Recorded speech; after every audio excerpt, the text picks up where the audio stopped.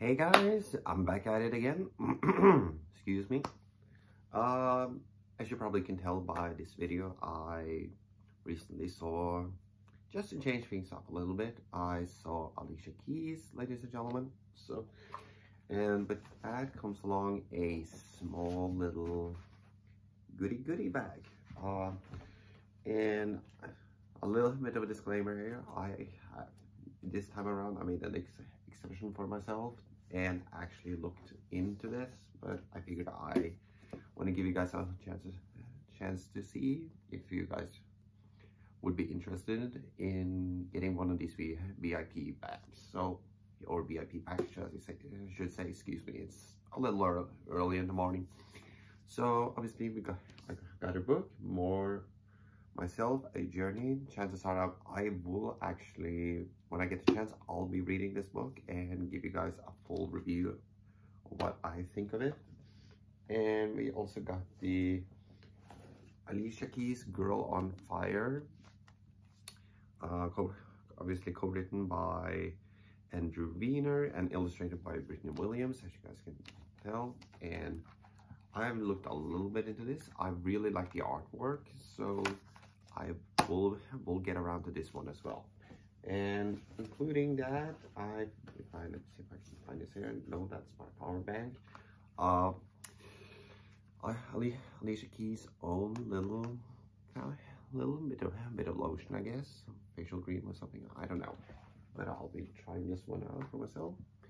See if I can get this skin to brighten up a little bit. So obviously, as mentioned, I had a VIP package, which meant that it was kind of special, I guess.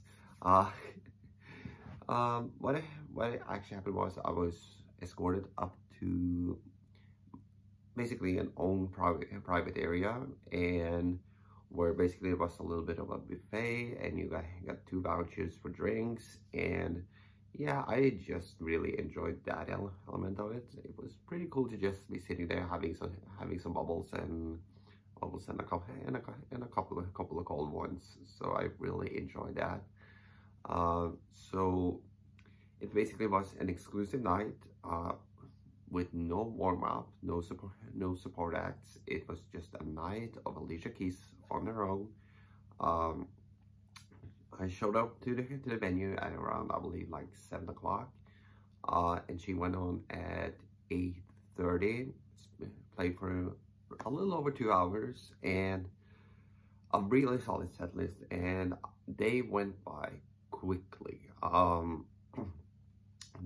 don't think, at least out of the concert I've seen thus far this year, the only one I can compare to is the one with Elton John. So where the 2 hours just went by like that, and her musicians was absolutely on point. I think that it was a great sense of atmosphere. Oh, by the way, I sat basically center field, just in the 3rd row, so I wasn't pretty far from her. So, and she had this really nice black outfit with some either sequins or diamonds, whatever you want to call them. It was it was sparkly, that's all I'll say. But some of the songs she performed, I mean, she performed the hits that you want to hear, like songs like, you know, like Fallen, If I Ain't Got You. She did a little bit of My Boo, Empire State of Mind, naturally.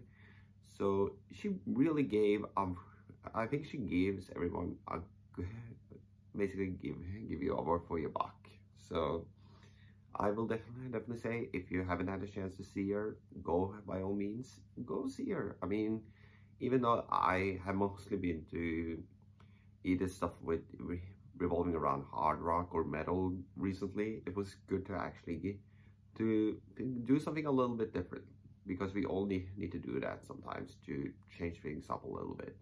So with that, I'm just gonna head out. So make sure to like, comment, subscribe, and feel free to ask me any sort of questions if you have that about the show. I mean, not me personally. But anyway, make sure to like, comment, subscribe, and make sure to press that notification bell so you can stay uploaded. Make sure also to share this video, because the more people we get into this, the more the merrier.